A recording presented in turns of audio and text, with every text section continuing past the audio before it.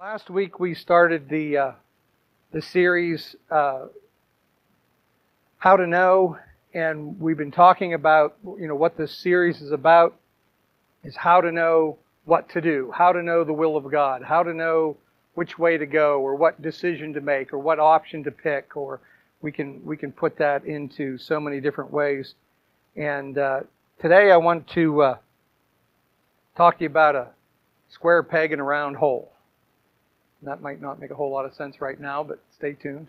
stay hooked up. Keep your ears open, and it'll make sense here. Let's go to 1 Corinthians 2, 9 and 10. This is our foundation scripture where we're kind of starting from for this series. And let's read it together.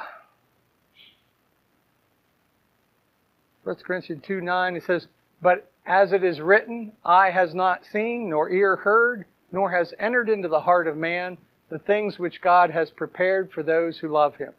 And a lot of people read this verse and they'll say, "See, we don't know. How can we know?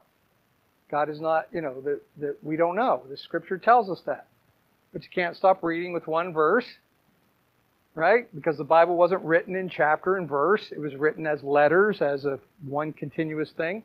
When one chapter ends, the thought, the theme, the discussion continues on into the next chapter or the next verse. So let's keep reading here. It says, "But God has revealed them to us through His Spirit, for the Spirit searches all things, yes, the deep things of God." So these things, these answers that we want, that we desire, that we're looking for, they are revealed. And so we can know them. They are not hidden from us.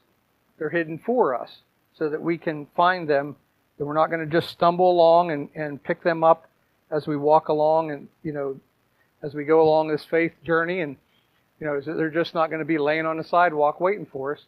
We have to search them out and they'll be revealed to us. They're hidden for us. All right. Last week we talked about, last week and this week are kind of our foundation, we got to kind of lay a foundation for this series before we get into the practical how-to. So we got to start with the basics of it, with the foundation of it. And we talked about how that, number one, we got to stop whining and complaining. When we go to prayer and we say, "Lord, I need an answer," how are we going to Him? Are we going to Him saying, "Oh, Lord, I need an answer"? We're just crying and whining. I got to know. Give me an answer. What do I do? And we just say, or there's a situation going on in our life. We have an illness. We have financial problem or a relationship that's going south, and we just go to God and we say, "Why, God? Why?" We just keep asking, "Why, Lord? Why are these things happening? Why are you doing these two things to me? Why are these things happening?" That kind of whining, complaining is not going to get you your answer, because God is never moved. He is not. He does not react to our need nor to our whining, to our complaining, to our asking why all the time.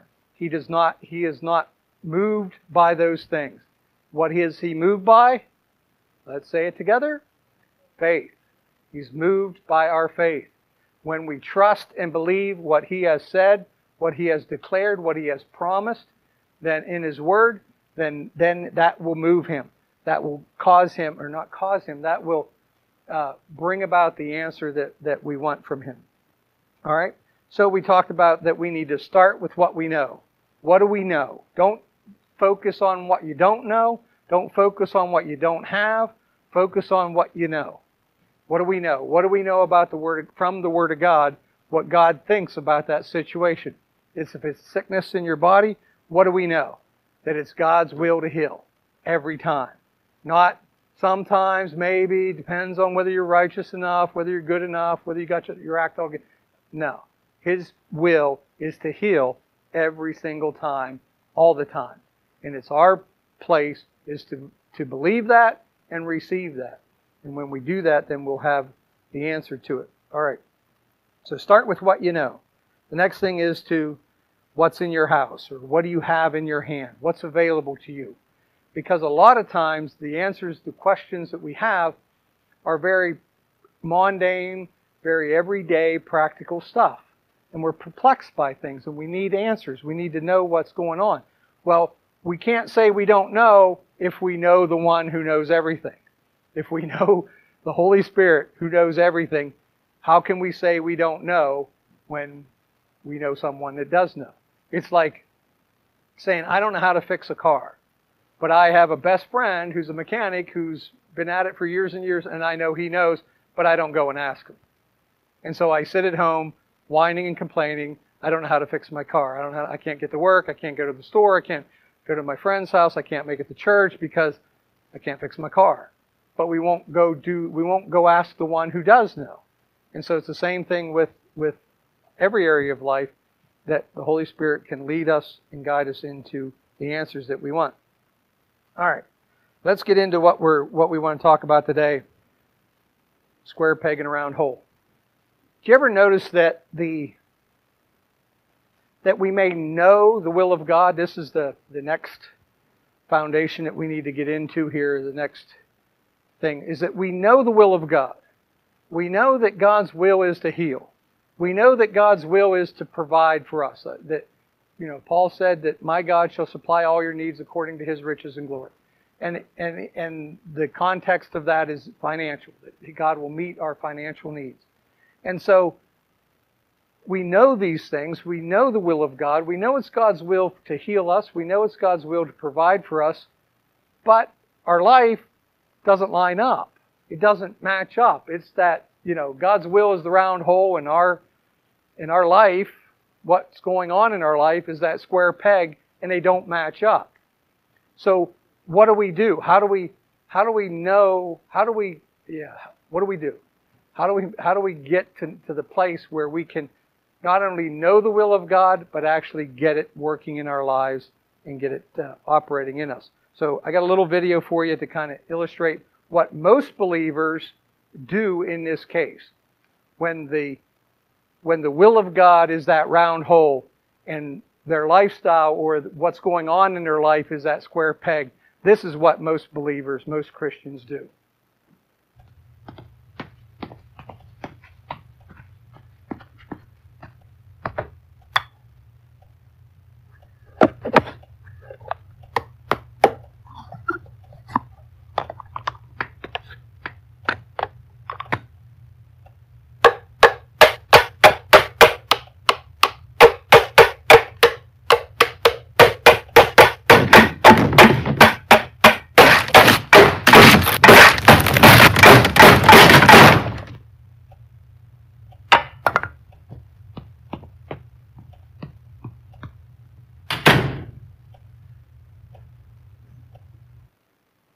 But they don't get the answers that they need. And I thought that was just perfect for what we try to do. We try to get what's going on in our life, the lack or the fact that we don't have answers, that we don't know what to do, we don't have healing in our body, and we don't have the finances we need. We try to just cram it in. We try to make the will of God fit our lifestyle when we need to change our lifestyle so it fits the will of God. And it's not comfortable because, when you have a square peg, the only one way it's going to fit into a round hole is that you've got to make it round. You've got to knock the edges off. You've got to be changed, be transformed. You've got to make a change in your life. And when we get so bogged down when we get so used to doing things the way we do them, I have my way of doing things. I have my way of believing. I have my way of thinking about what God's like and what He thinks and what He likes and doesn't like. I have my way of doing things. And when that's it. That's our square peg. And now we're going to force it to fit the will of God. And we're going to try to manipulate God through prayer and through faith and through, using faith principles and through confession and through all these different things, and we're going to try to manipulate God into conforming to our lifestyle or our way of thinking and our way of doing. That's the results we get, is we just destroy everything. Nothing actually fits. Nothing actually works. But when a true peg fits in a true hole, it is smooth and accurate and a joy to do. It's when we're lined up with the will of God, when we have His will, we know what He wants, and then we change our side of things so that we line up with His will, and then we can receive the answers that we need. Let's go to Isaiah 1 and 19. You there yet? Isaiah 1 and 19. I didn't give you time to even begin to look, did I?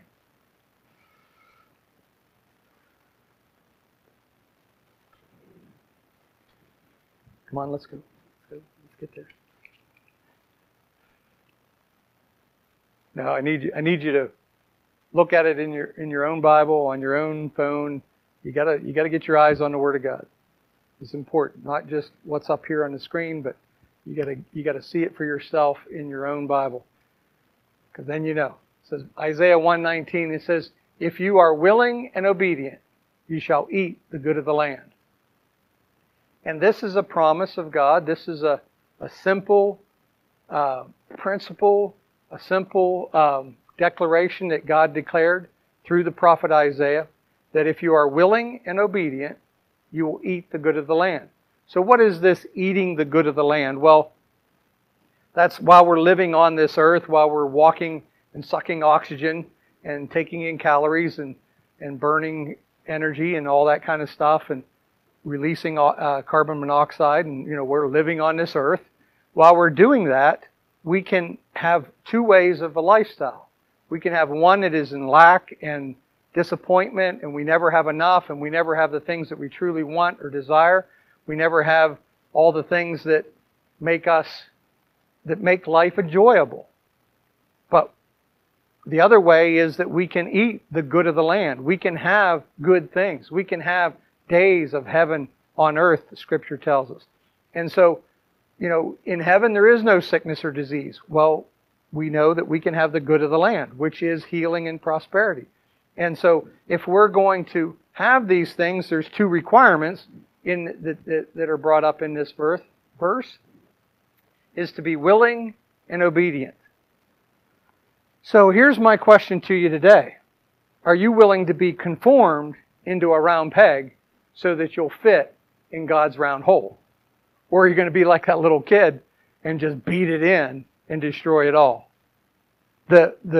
Your response to the will of God is crucial to you getting the answers and the stuff, the healing, the financial provision, the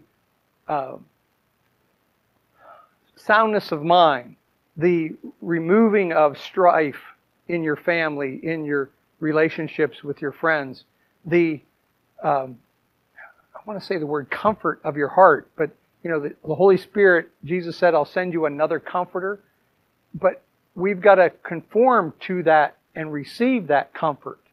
If we want to be comforted, then we need to receive the comforter. And say that all 3 times fast. That's why I was struggling to say it first time right. So if we want just peace in our life, just pardon me? Yeah, just soundness of mind. We're not depressed. We're not sad days. We're not having sad days that turn into weeks, that turn into months, that turn into years, that turn into a lifetime of just sadness, of just being depressed and distracted and defeated. And if we want victory in every area of life, then we've got to be willing and obedient. So what does this mean to be willing? If we're willing, then if we're saying, "Lord, I need an answer. How do I know? How to know what we don't know?" And we've got to be willing that when we get the answer, that we're willing to conform to it. Because most of the time, and I've just from years of being a believer and just years of asking God for answers in multiple different situations for multiple things, it always comes down, or most likely comes down, that the answer is not what you expect. The answer usually comes in the form of an instruction to do something, and then we've got to be willing to do that instruction And we got to be obedient to do it the way He instructed us to do it. Remember Joshua when he took over for Abraham, for Moses. Get all my characters mixed up. When Joshua took over the ruling or the leading of the children of Israel into the promised land, God told him that if he kept his eyes on the Word, if he kept his... Let's go there. Joshua 1. I'm going to say it incorrectly, and I don't want to, and I wasn't expecting to go there.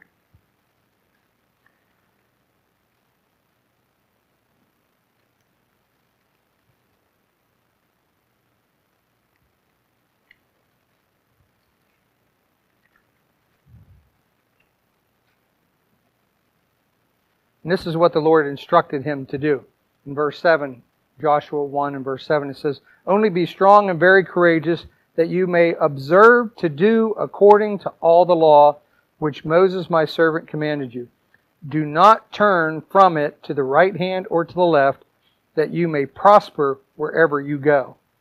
The book of the law shall not depart from your mouth, but you shall meditate in it day and night, that you may observe to do it according to all that is written in it. For then you will make your way prosperous, and then you will have good success." So this was Joshua's instruction. And this is good instruction to any believer. That if you'll do what Joshua was instructed to do, I believe this is applicable to any believer in any situation. Because it's foundational. It's, he says, "The book of the law shall not depart from your mouth, but you shall meditate on it day and night, and you will observe to do according to all that is written in it." Those things, if you do those things, you're going to pretty much have every answer you need. They may not be, it immediately right now when you need it, but you have access to the source of it, and that is to the Word of God, what you're meditating on, what you're speaking, what is in you, coming out of you. You keep putting it in, and then it keeps coming out by what you speak. And you are doing it. Say, "I'm a doer." I'm a doer of the Word of God. Now, why do we want to be doers of the Word of God? Because it's only doers that get results. If you're a hearer, as James said, if you're a hearer only, you don't get results. You don't get successful outcome. Only doers of the Word of God get successful outcomes. All right. Willing and obedient. Are you willing? No matter what the instruction is, no matter what the answer is, no matter what God comes back and you are praying, "Lord, I need this, I need this, I need this." Let me give you an example. Kenneth Copeland, way back when their ministry was small in comparison to what it is today, they only had a handful of employees and only a few hundred partners, and they were just in their beginning stages, and he was financially in a trouble. He said, "I need $1 million," and so he kept going to prayer week after week, day after day. "I need $1 million, Lord, I need $1 million." And so he got away for 3 days, spent time in prayer and fasting, and that was what he kept coming to God with. "I need $1 million. How do I get $1 million? I need $1 million." And the Lord said, "You don't need $1 million." And Kenneth Copeland's like, "You could have fooled me." He said, "Because the bills are stacking up, the TV time, the radio, time, whatever, just payroll, paying people, doing the work of ministry." And the Lord said, "You don't need $1 million, because if I gave you $1 million, in a short period of time, you'd be right back where you are, because the root problem is not being fixed. And the root problem was, you need to tithe. The ministry needs to tithe and to be a giver and a sower." So he made that correction. He made that change. Within a few months, the money came in. They got up, back in the black. They were in the red, and they got back into the black, and went on from there. And they learned a principle. So when you go to God and you say, "God, I need this. I need an answer about this," He may come back to you and say, what you really need is this foundation, you need to make this change. You've got this square peg that's not fitting in my round hole, and you need to start knocking off some edges. And you need to start rounding that thing off so that it fits the will of God, so it fits what the answer is. And so if we'll do those, if we're willing to do those things and we're obedient to do them. Now, if Kenneth Copeland would have said, I don't think a ministry should have to tithe. I don't think a church, a ministry, we're receiving offerings from people. That's their tithes or their offerings into the ministry. We shouldn't have to then again be tithers and givers on top of that. I mean, we're in the business of receiving offerings and then doing the work of ministry. We're not in the business of giving offerings to someone else. If he would have had that attitude, then that $1 million problem would not have gone away and it would have been still there. God didn't just say, okay, here's $1 million, but He started the work of transforming people's lives and people's hearts so that they would... I'm getting down a trail that I don't want to go. It's okay. Get my brain back to where I'm supposed to be. So for us, if we go to God and He says, I want you to do this, and we say, well, I'm not willing to do that, then you're not going to have the answer you want. And the problem's going to fester, and it's just going to keep getting worse. It's not going to stay the same. It's going to get worse. It's like, Lord, I need to fix my car. My car is acting up. It sounds weird. You know, it needs fixed. What should I do? And we want Him to say, take it to a mechanic and get this fixed. But what He'll come back and say is, well, what I need you to do is to help so-and-so make a payment on their car payment. And you're like, what? What does that have anything to do with my car getting fixed? What does that have anything to do with the problem that I have and the answer that I need? And He's like, because if you'll get your heart in the right place, if you'll be willing and obedient, then I'll take care of the car. And so often we want to get so fixated on the problem at hand, what we observe to be the situation or the problem that we need answers for, that we need provision for, that we need healing for, or whatever. And we... Let me give you another example.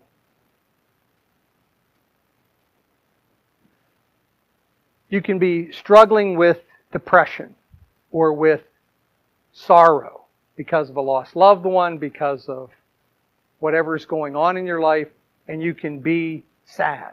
I don't know how else to say it. You're just in that state of sadness and depression. You just feel like there's a cloud hanging over you all the time. And you're like, Lord, I need your joy. I need your grace and your joy in my life. Lord, what do I do? How do I get this joy? The joy of the Lord is my strength, but I don't seem to have any joy. What do I do? And the Lord says, He answers you and He gives you an opportunity to serve somewhere, to volunteer and to do something for somebody else. And you go, no, I'm too busy in my problem. I got to get this straightened out. Then I can go and serve that and do that. So the answer comes, but you're not willing, nor are you obedient to do that thing. But if we'll go over there and do that, we'll volunteer, we'll serve, we'll help somebody else out, then we'll find that the joy of the Lord comes. We'll find that His joy comes not in the mailbox.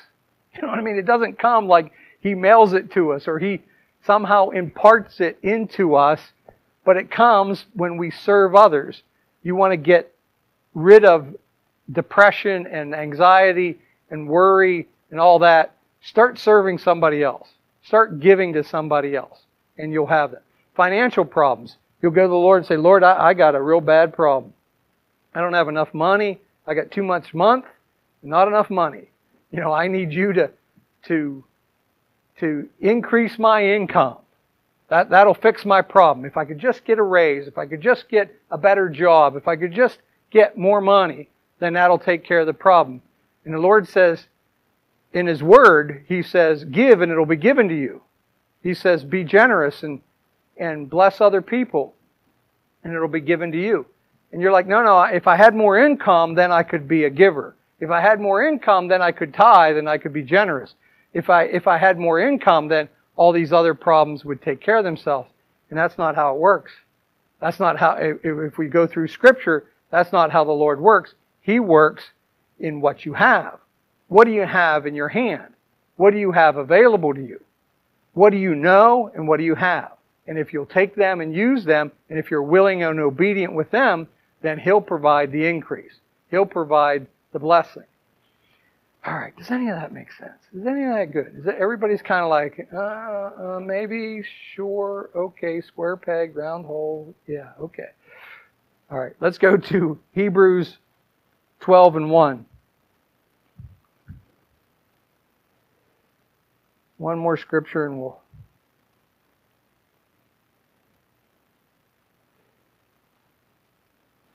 bring this sucker in for a landing. Hebrews 12:1.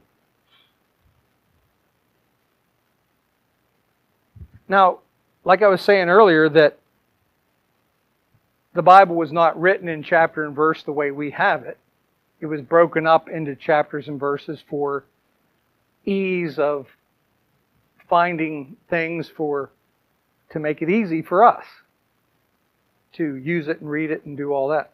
To read our chapters. We couldn't read our chapters every day if it wasn't broken up into chapters and verses. No, that's okay. Anyhow, so chapter 12 is just a continuation of chapters 10 and 11.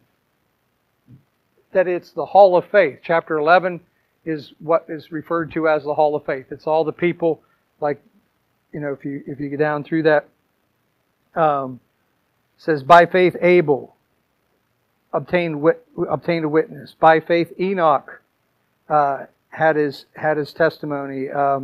By faith Noah became the heir of righteousness. By faith Abraham obeyed, and by faith Sarah received the child. And it just goes on and on, all these different people that by faith they accomplish things. So we call that the hall of faith. This is all the Old Testament and New Testament characters of what they did by faith to receive what they needed. And so chapter 12 verse 1 is just the continuation of that thought and of all that. And it says, therefore we also, since we are surrounded by so great a cloud of witnesses. Well, who are these cloud of witnesses? That's all the hall of faith. That's all chapter 11. It says, let us lay aside every weight and the sin which so easily ensnares us, and let us run with endurance the race that is set before us. And so this is an instruction to us. If we want to have the outcome, the results that all these Hall of Famers did, all these Hall of Faithers did, if we want to have the same outcome and results and the same success that they had, then we need to do what they did. Let us lay aside the weight that so easily ensnares us. We can go to God and just beg and plead for Him to give us the answers, and we keep trying to stuff that square peg in that round hole. God, I need an answer. God, I need an answer. And He says, I need you to set this aside.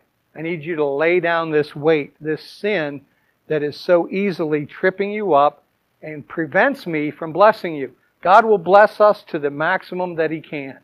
But if we allow sin to prevail in our life, we allow the devil to keep lying to us and tripping us up and causing us to stumble, and we keep allowing him to keep tripping us up, then God can't bless us. He can't get into our lives. It's like I was saying about, when one person has a hold of something and says, I can't make this work, I can't get this to work, and there's somebody standing right there beside him that can do it. And it's like, well, you've got to put it down. You've got to take your hands off of it and allow God to put His hands on it. And so when we lay that sin aside, we are not, what is being said is not, you take care of that sin. You lay that weight aside and then you take care of it. What it is saying is, are you willing and are you obedient? And because when we make that first step, you know what I mean? It's like God says, you need to take care of this situation, whatever it is, this ongoing, annoying, reoccurring sin in your life. And it can be the simplest thing of being a gossip or being in strife or not being forgiving, or, you know, it can go on and on and on to all the things that go on in our life. And when we keep a hold of that, then God can't take care of it. But when we read from the Word of God that we need to lay those things down, and we make that step, that commitment to that, that's when the anointing, the ability, the empowerment of God comes in and on us and empowers us to do that. But if we're going to try to do it by our own strength and our own power, and we're going to, by our own willpower, we're going to put this thing down, then it's going to beat us up every time. It's like the smoker that quits smoking 100 times. You know, he's thrown away more packs of cigarettes than he can count. He's, dug them back out of the garbage can, and, I was there, not smoking but chewing. Throw it away, be frustrated and mad. I am not going to do this anymore. I'm going to lay this thing down, and I'm going to do this right. And then next thing I know, I'm like a pig in a swaller digging that thing back out. But it's when I finally made that decision, Lord, it is your word that says it, and I'm going to be obedient to your word. I am willing to be obedient. That's when the empowerment of God came in, and I was able to step away from it. It didn't make it easy. It still wasn't like cakewalk, like, no, I don't want to do that no more. No, I still wanted to do it in the worst kind of way. But I had the ability to say no. Where when I was doing it in my own willpower, my own strength, I couldn't say no. It was, you ever see those commercials they have on? It's a young guy in a theater, and he's going to take a dip of snuff, and it's this monster that, overtakes him and pulls his mouth open and shoves it in it's just like, that's what it seems like. It's just like you're powerless against it. But yet when we are willing and obedient, when we are willing, there's times when we are truly not willing. But if we're willing to be willing, don't let that wording trip you up. If we're willing to be, Lord, I'm willing. I know I'm not willing in this area right now, but I am willing to be willing. So what do I got to do? How do I get there? Don't try to bite it off in one big chew. Don't eat the elephant in one big lump. Take them one bite at a time. How do I get there?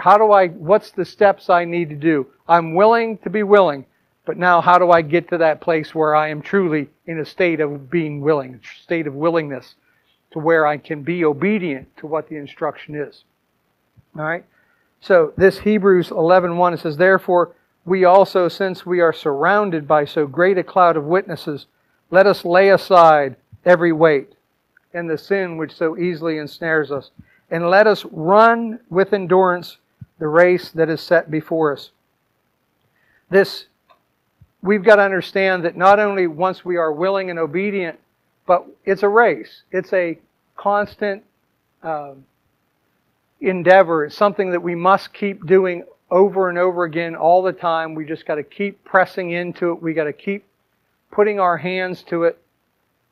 It's not something we can do once and then it's all done, but it's something we've got to stay in. And so we got to run this race with endurance, or with patience, with diligence, with perseverance, and all those adjectives we can use with that.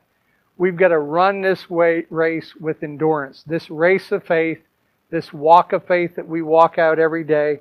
He says we are to work out our own salvation. That's a process. Salvation is not a one-time event. We can look back and say, that's the day I got saved. That's the day I got born again. And this is what I did and who I was with and where it was and what time of the day it was and all that kind of stuff. But now from that point on, we are working out our salvation. We are developing and moving along, and God is doing a work in us. All right. So, endurance. Endurance is not being the best.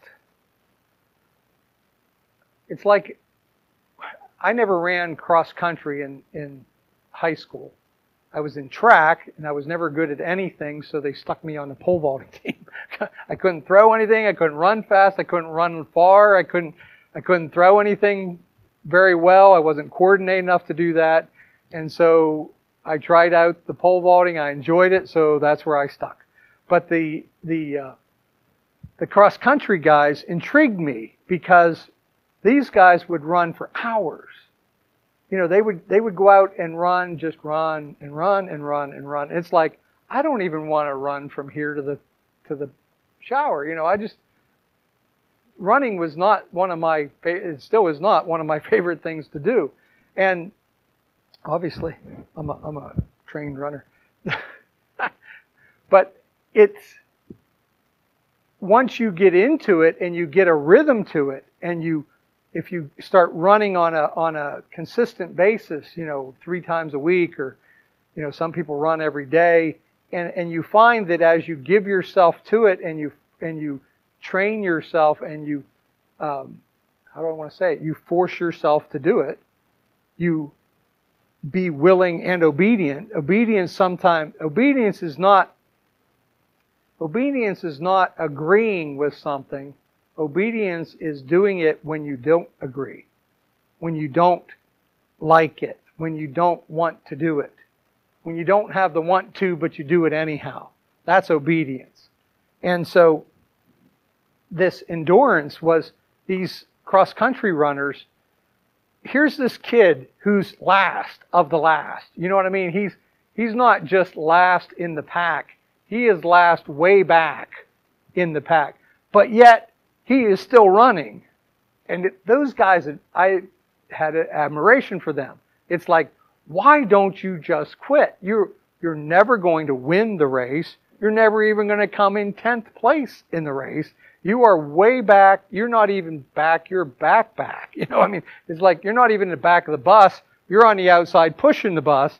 I mean, this guy's like so far back that everybody has forgotten that he's even there.